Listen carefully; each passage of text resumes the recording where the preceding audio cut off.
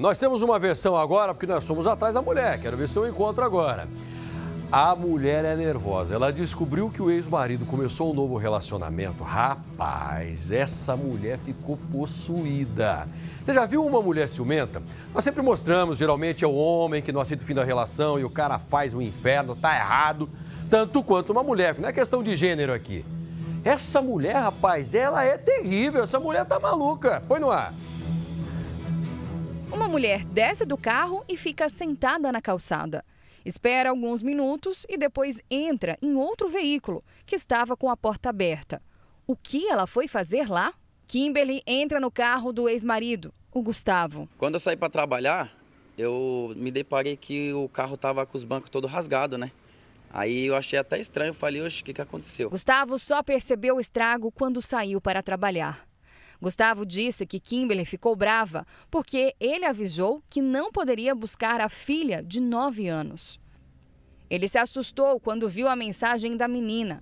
Pai, no dia que você for buscar, não é para me trazer nunca mais na sua vida. Minha mãe quebrou meu celular. Segundo Gustavo, Kimberly quebrou a tela do celular da filha dos dois.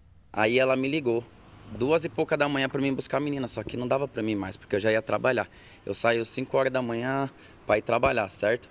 Aí eu falei, Kimberly, não dá. E ela começou, aí eu desliguei o celular na cara dela. O drama de Gustavo começou ainda no namoro com a mãe da filha dele no colégio. Uma história de amor de 2 jovens se transformou em um relacionamento conturbado.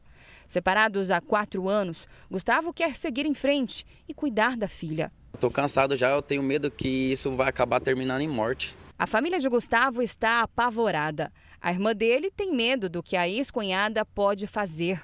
Na verdade, ninguém aguenta mais. Eu optei por chamar a Record porque eu falei pro meu irmão, não, tem que parar por aqui, porque alguém tem que parar ela. Se a gente não conseguir parar ela, de que forma vão parar ela? Gustavo afirma que não foi a primeira vez que Kimberly danificou o carro dele. Ela já fez isso uma outra vez, que ela entrou aqui, quebrou o vidro do carro, quebrou o volante. E sempre foi assim, foi ameaçando eu de morte. Gustavo vendeu o carro por R$7 mil e já usou o dinheiro. Só que antes de entregar o carro para o comprador, veio o estrago.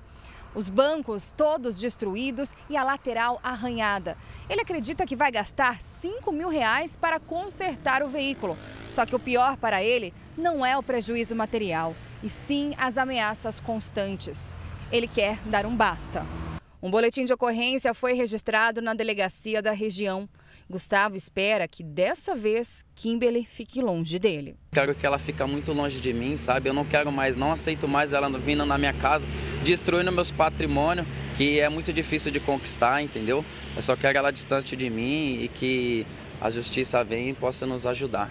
A nossa reportagem continua insistindo, a gente quer encontrar essa mulher, nós vamos conseguir, vou trazer para vocês aqui a versão dela, tá? Tem de parar com essa patifaria aí, poxa vida.